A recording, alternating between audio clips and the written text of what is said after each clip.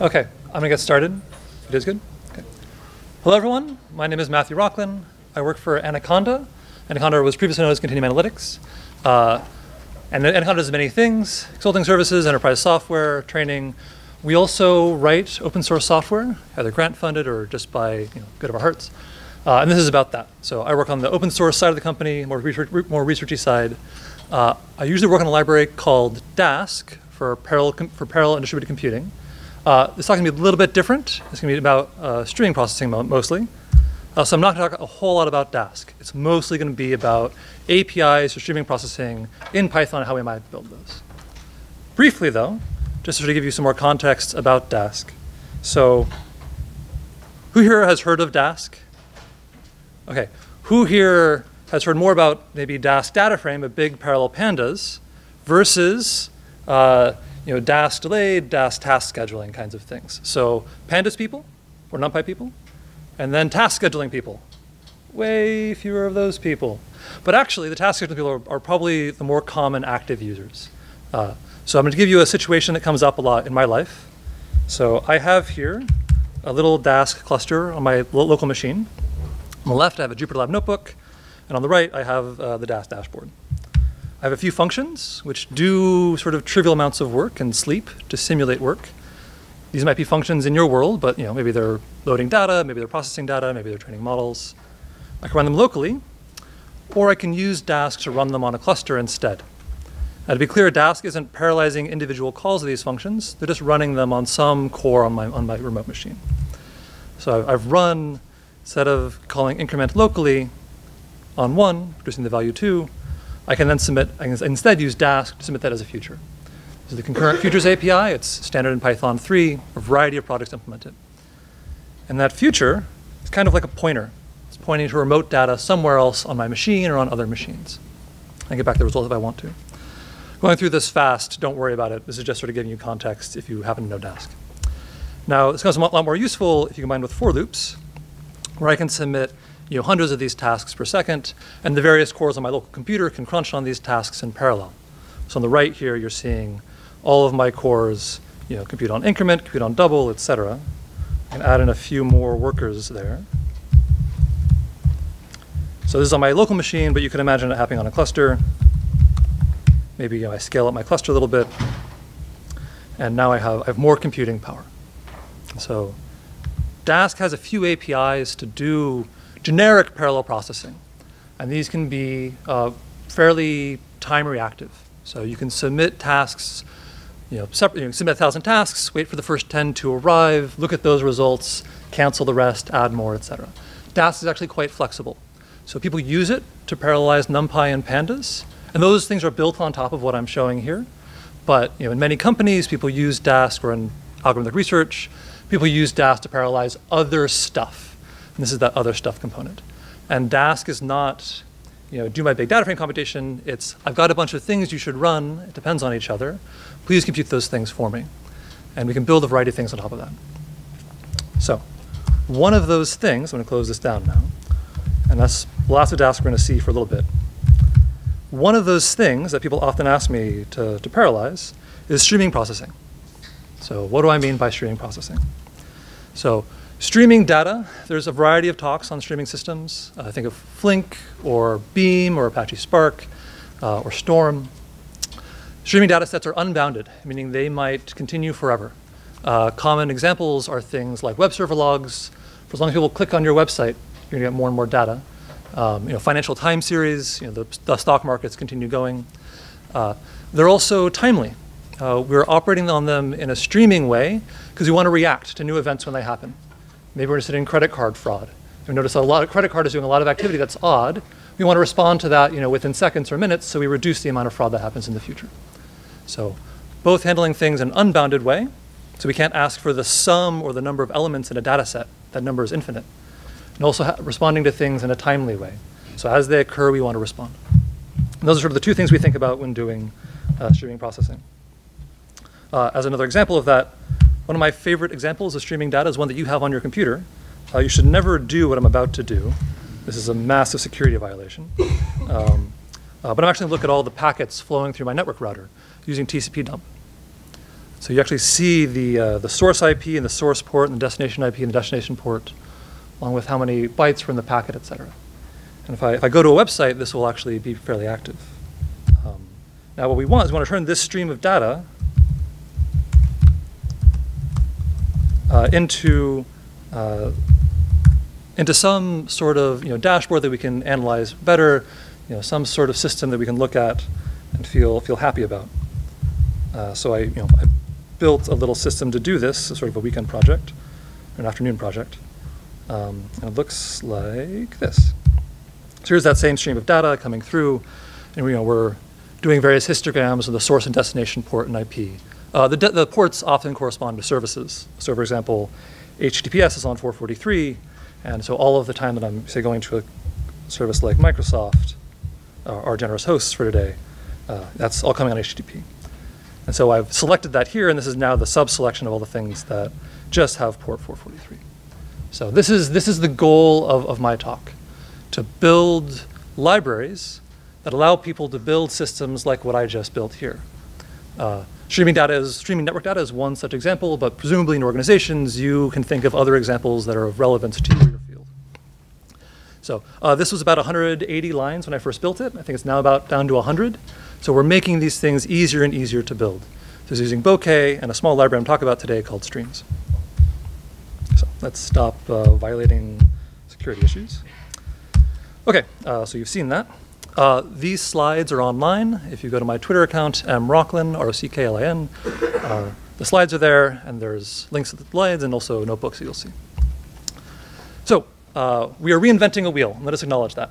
There are many projects that are very mature that do streaming data processing.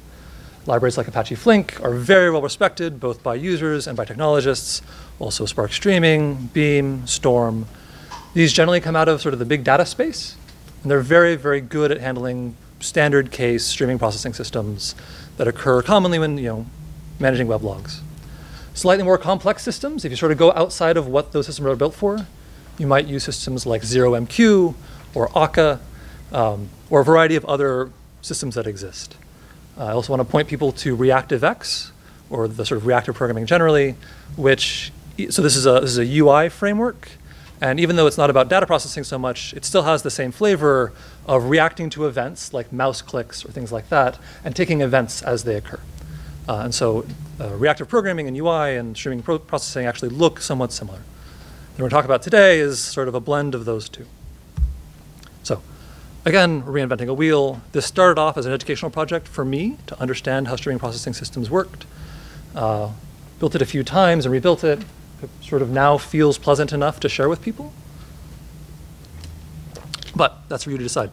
So please, I would appreciate feedback after the talk anytime. Tell me if I'm wasting my time. So I have a library called Streams with a Z.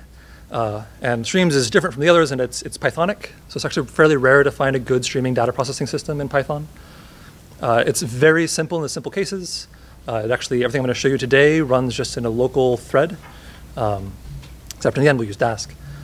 It's also fairly complex, so we can get complex if we want to be. And it integrates, as we'll see, nicely to things like Jupyter and Pandas. Final disclaimer, everything in this talk is experimental. APIs are subject to change without notice. I get emails from people years later about YouTube talks, complaining why things don't work. So YouTube people, this is for you. Don't expect this to work in the next year. That being said, this is also being used in production, not in production, but it's being used in active research. So it does work in a nice way. So we'll see a few things. I'll talk about streams core, basic streaming primitives. We'll then marry that to pandas and get a streaming data frame. Then we'll marry that to Dask and get streaming distributed pandas data frames. So I'm actually going to switch out of slides and go to examples for a bit.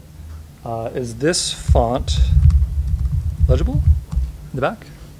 Okay. That's sort of a yeah kind. Okay, great. Okay, so let's make a stream.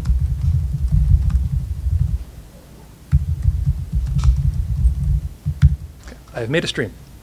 And I can do something simple like push data into that stream.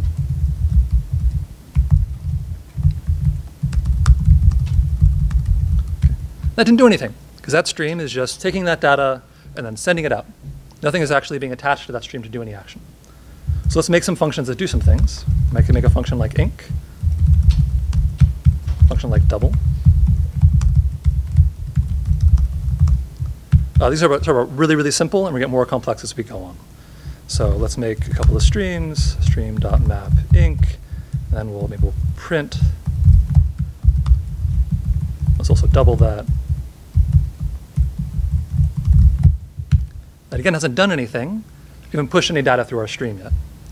But let's go ahead and do that. Let's maybe change this to 10. Okay, so I pushed data into the input part of my stream. That number 10 was, we added 1 to it, we multiplied it by 2, we then printed both results, and we got these results printed to the screen. So our stream looks a little bit like this. So it's a pipeline. On the one side, we push in data. On the right side, we do things to that data. And streams is tracking how that data moves throughout that pipeline. This is a very simple pipeline. In practice, they look much more complex. So let's look at something slightly less simple.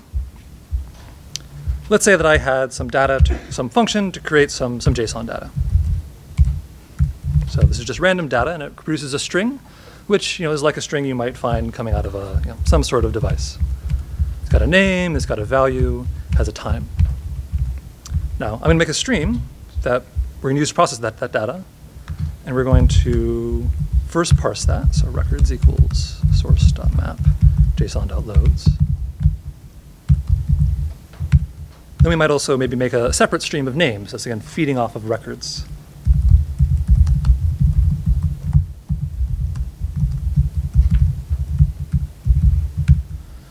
Okay. So now I'm going to push some data into that stream.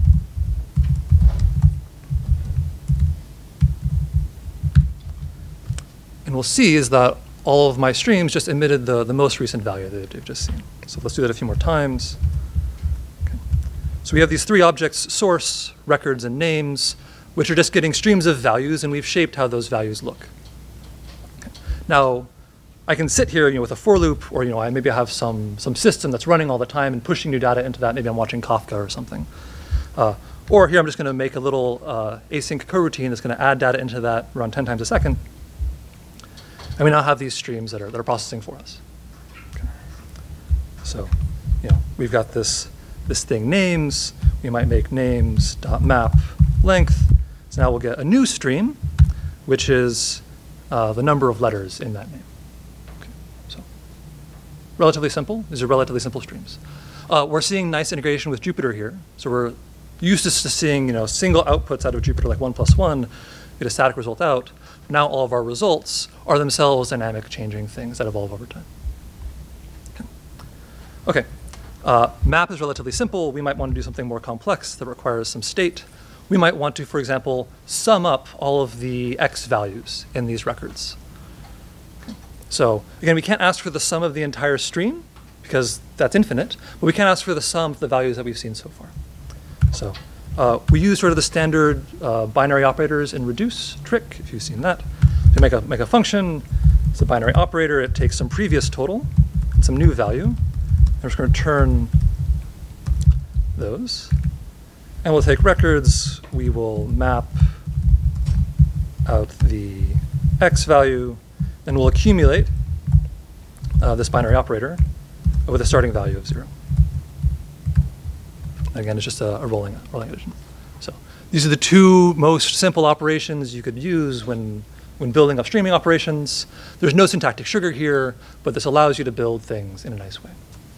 Here's a more complex accumulator, which is adding up all of the number of times we've seen each name. Okay. So let's see that all briefly again in slide form. Here's map. Map takes in a stream of things and it produces a new stream of things with that function applied. Here's accumulate, takes in a stream of things, it takes in a function and some previous state, and it emits out new things that have that state accumulated to it. It is similar to reduce, from map filter reduce, but it operates in more of a rolling way.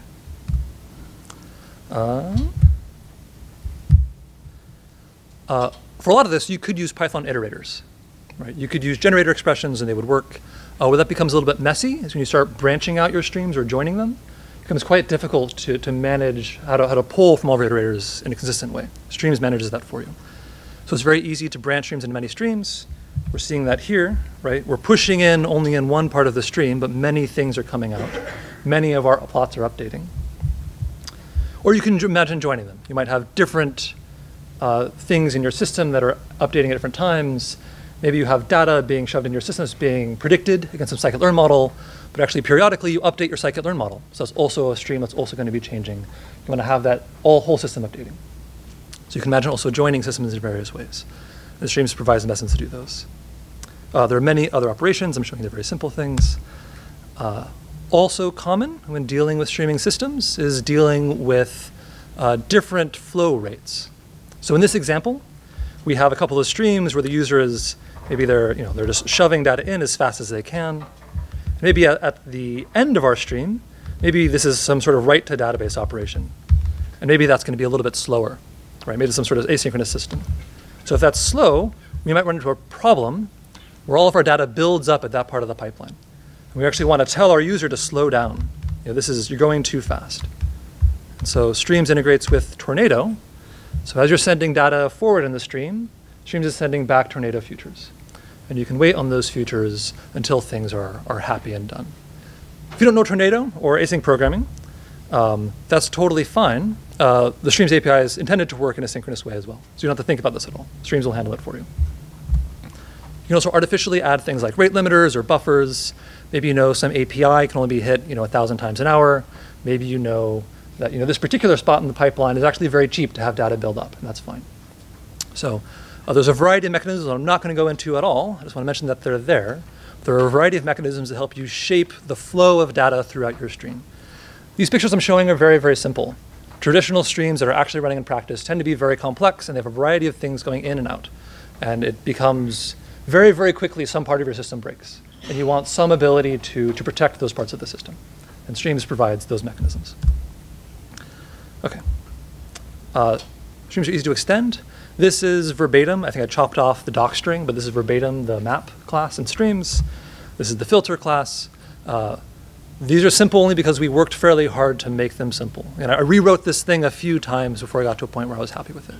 So if Streams doesn't do something you like, it's fairly easy to build your own. If you want to understand time processing, like rate limiting, you need to know a little bit of Tornado. Tornado is a common framework for concurrent programming. Or if you prefer async IO side of things. So, OK. Next, I want to talk about dataframes. So you can imagine having a stream where all of the elements passing through that stream were not dictionaries or lists, but were themselves pandas data frames. And you might want to build algorithms on top of those pandas data frames.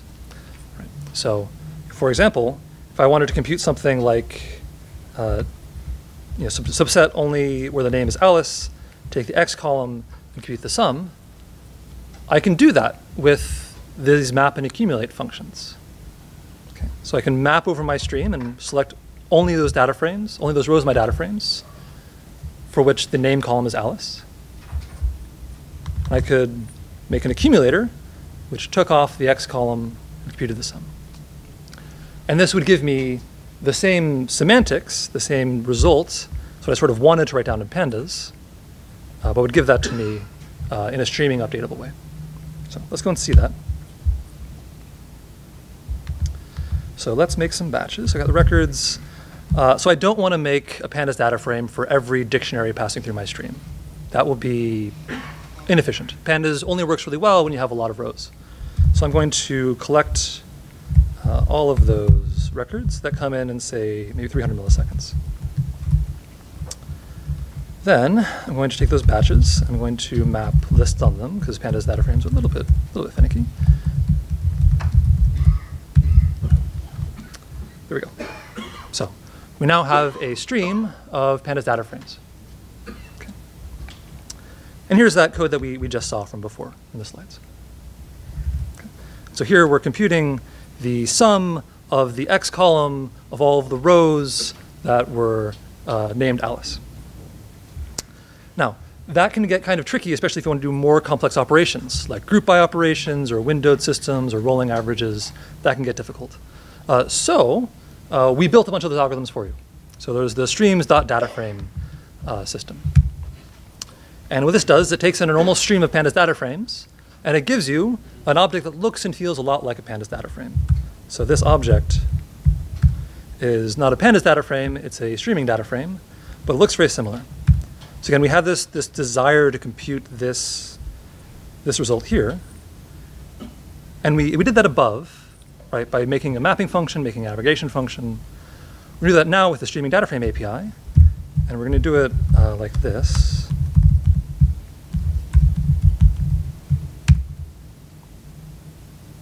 Right. So we're satisfying a good subset of the pandas API. So it's the exact same code we would have from pandas. It now just works in a streaming way. That again becomes more valuable when you want to do something more complex. Let's say you want a window by 5 seconds. We want to group by the name. We want to compute the mean of the X and Y columns.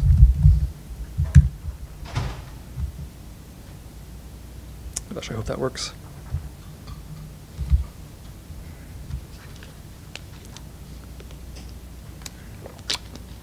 Nope.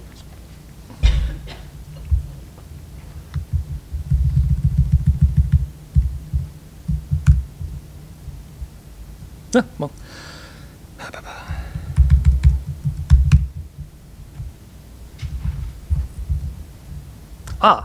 That is because this is not a time series data frame. Okay, hold on. I need to do one thing. I'll fix things. df of time equals df.time.asType. So this is actually just showing you that a lot of the pandas API works. So I need to make this index a datetime index in order to do datetime processing like windowed operations.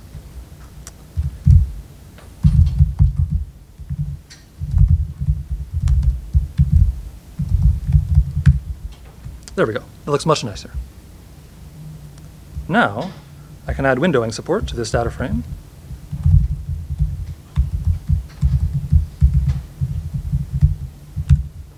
Much nicer. Okay, so the system handles a fair amount of the pandas API. It does windowing operations, group by operations, reductions, filters, etc. Not all of it. Lots of things the pandas can do, this can't do, but a fair amount it can. Also, one of my sort of favorite features, was added actually by Philip Rudiger just this last weekend, is that you can take this exact same command and you can plot that using, again, just the pandas plotting API. Let's get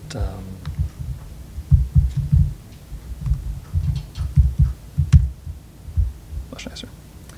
Yeah. So this integrates with bokeh and holoviews to give you streaming plots off your data frames. And again, this is built on sort of the standard core of the stream system, which handles a variety of piping. So all of these things we've done in the Jupyter Notebook aren't what you normally do with streaming systems. Normally you build plots, you build systems that are going to trigger to email someone, to trigger some fraud API, etc.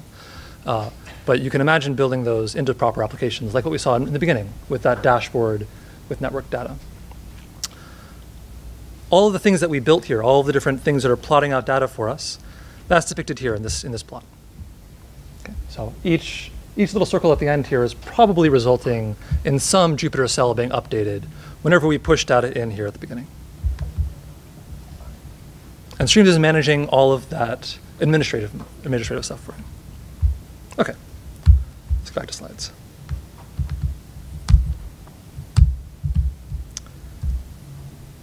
Okay, so we've seen that you could do these sorts of things with map and accumulate with Streams core. And Streams data frame is just syntactic sugar on top of that, just to give you a pandas-like experience in a nice way. You can do more complex things, which is pleasant. You can also give you nice things like plotting. This plotting is using the bokeh library for interactive plots, holoviews to do all of the nice shaping of those plots. And this was added by Philip Rudiger, again, this weekend. So many thanks to him. So you also saw this integrates nicely with Jupyter Notebook. This is using standard Jupyter Notebook's IPython widgets, which I highly recommend people use. They're very, very productive if you want to make nice interactive things in notebooks. This was not that hard. This is literally adding the live updates for these with something like 10 to 20 lines of code.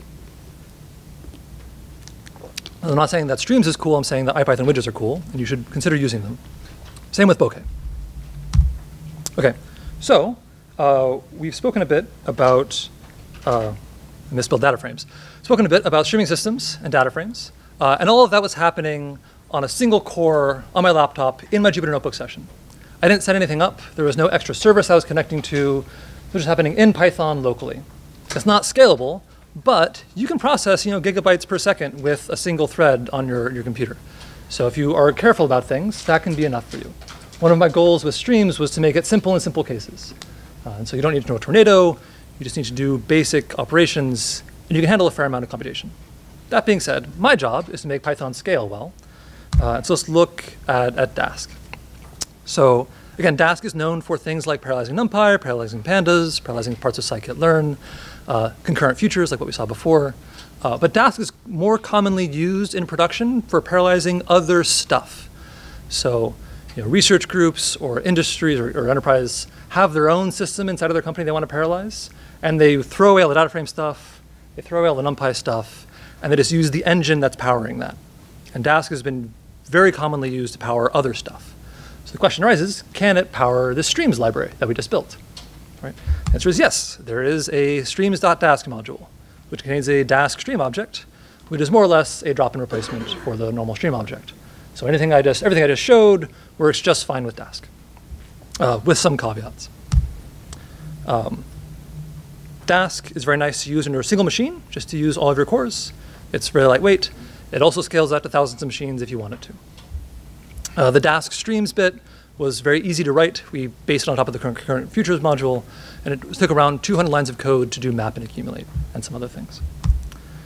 Okay, so if you have some existing stream, like this guy, you can use the Dask stream implementation by creating a client and then just introducing scatter and gather calls at appropriate places.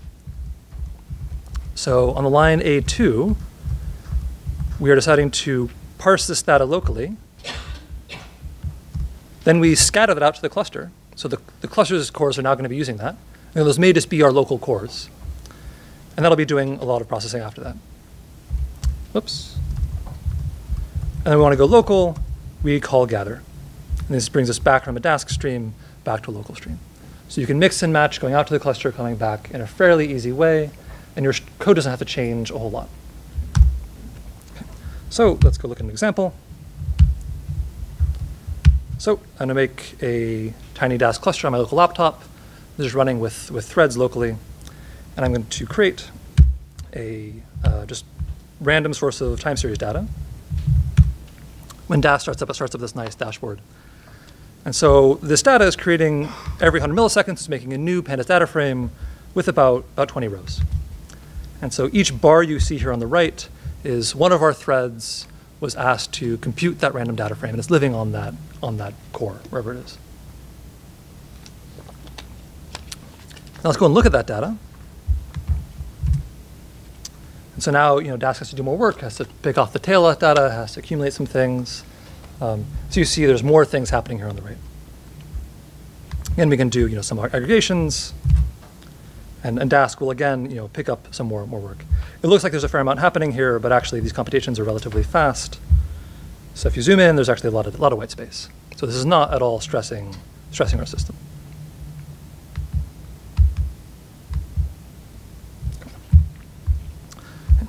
And you can do all the nice things we did before, like time series plots.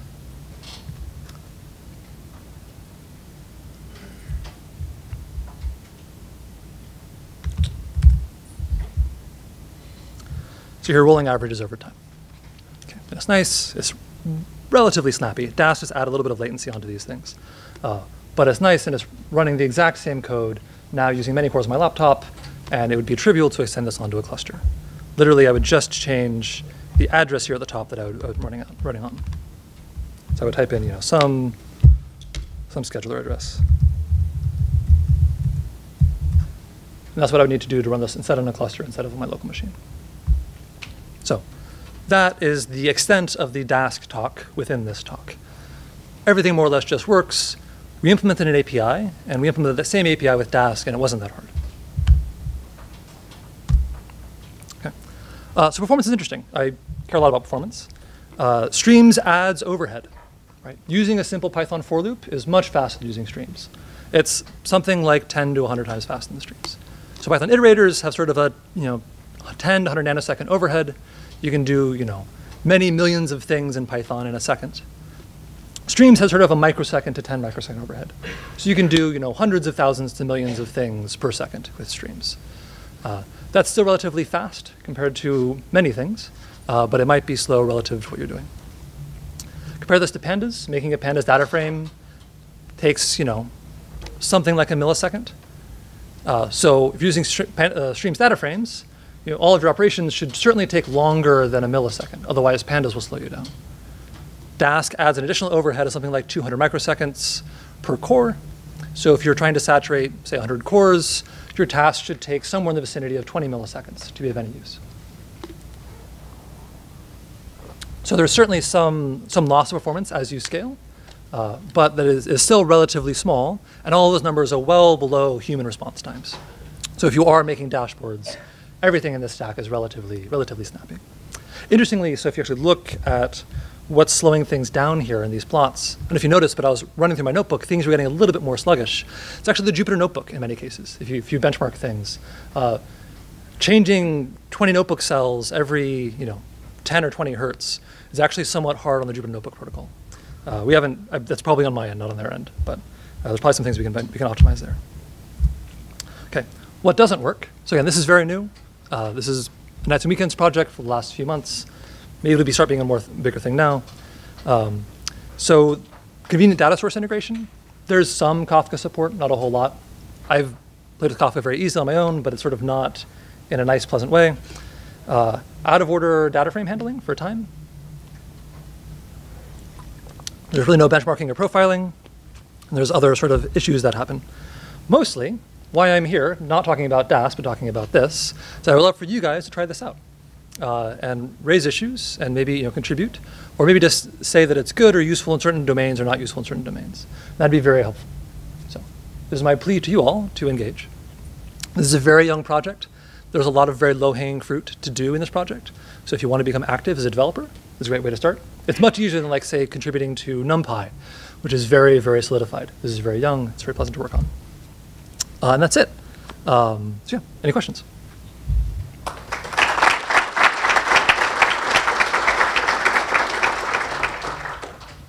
Are we roving mics or just repeating questions? Whoever's repeating questions. Question in the back. Yeah, you were kind of hinted at this. Do you have any plan for supporting this going forward? Like, will this be something that Anaconda supports? Is this a personal project for now? I'm trying to think about the future of streams. It's very cool. Yeah. The domain of this project is certainly of interest to many enterprise companies, and so it is something that Anaconda cares about. That being said, I can't speak for Anaconda in supporting this project seriously in the future. If you work for a company and you really need streaming processing, and you talk to Anaconda saying, hey, that streaming thing is really cool, then the answer might be yes. But it depends on you all again. So this is very much a grounds-up project. Yeah. Can you tell us some more about scatter and gather and how scheduling and backcountry stuff work? Yeah, so the question is, how does scatter and gather work with back pressure when you actually distribute streams? So how scatter works is it's just using the Dask scatter mechanism. So if you have a client and you scatter something out, that goes to whatever worker it thinks is a good worker at the time. And Dask is clever about that thinking process. One thing at the time. So you should probably think about the granularity of what you're scattering before you scatter it. You don't want to be scattering a stream that has millions of things running through it a second. You want to do some sort of aggregation ahead of time. Yeah. Ideally, you would scatter file names, something that's small but leads to a big thing. Or you would scatter ranges in a Kafka queue that say, oh, the offsets 1,000 to 10,000 or 1,000 to 1,000. Those should be sent to this worker to do some work on it. Gathering is the same thing. Eventually, those things that are moving around are Dask futures. And when you gather those, they're just coming back to they're just calling client.gather on them. There are things in streams to control the ordering as you care. So you can, again, as I said, there's a lot of things to shape time and shape flow control, and you can shape ordering as well. Yeah, it's a good question. That guy uses Dask, obviously, in the task scheduling way. Other questions? One question there. How does scatter and gather affect your visualization? Do you see those when you visualize? So the question is, how does scatter and gather affect the visualization? Yeah, so when you visualize, do I have a thing up here? Yeah, so this is the Dask dashboard on the right, and it has a variety of things going on in it. So you would see things here like the bytes stored on every worker, or the kind of things that are in memory over time. You might also see the amount of memory increase on those workers as things arrive. This is showing you the system monitor of all of the Dask scheduler. This is showing you a distributed profile of the Dask worker. If that shows up, we'll see. So Dask generally does give you feedback about when things do scatter, but it's not going to, it doesn't show up in this original plot, if that's your question.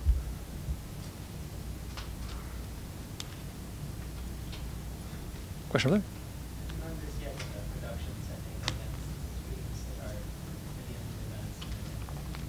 Question is, have I run this production setting against streams that have millions of events? The answer is no, I have not.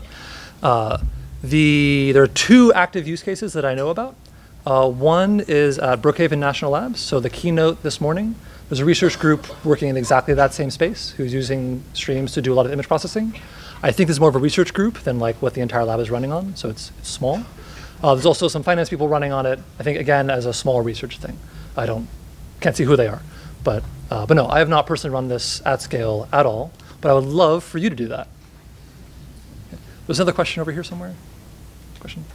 How would you compare those to contemporary streaming frameworks like Spark Streaming? Yeah, how would I compare these to contemporary streaming frameworks like Flink, Apache Flink, Spark Streaming, and Apache Beam? Those are all way more mature and way more solid than this, first of all. Things where you might prefer this over that. This is lighter weight. It's Pythonic. Beam has a Python API, sort of. Spark Streaming has a Python A that mostly just leads to Java. This also, I believe, although please correct me if I'm wrong, the amount of control you have here at a finer level is slightly more than what you'll find out of something like Flink or Beam or Spark Streaming. This is somewhere in between the Flink space and like the 0MQ space. But again, if you're actually building something in production today, do not use this. You should use Flink or Spark Streaming or Beam. Wait, about the script data frame, what's the relationship with the pandas data frame? Would they be always in sync? If I can replace all my data frame with stream data frame? Yeah. The question is, can I replace all of my pandas data frame code with streams data frame code, and will it still work? The answer is no. Because your pandas code invariably contains some small corner of the pandas API that this does not support. This supports a common subset, but everybody who uses pandas uses it in a very different way. So our experience with Dask data frames, which do support a very broad subset of pandas, it has been a long time to build up all of that API and discover what everyone uses. This implements a very, very small subset. Yeah. Okay. Yep. You try using this for any kind of like online learning, like doing partial fits as data content? Yeah. Question is, have I done this with any sort of online learning, like with partial fits? And yeah, partial fit. So the answer is no, but you could. And partial fit is very much falls into this very nicely, right? It's very much a cumulative function. That being said, online learning is a tricky subject, and you should be aware of how you're mixing data, what you're holding on to. So you need to know about machine learning to do that well. But streams can certainly be a tool to help you do that. Okay. Okay, going once, going twice. Sold. Thank you all for your time. I'll be around.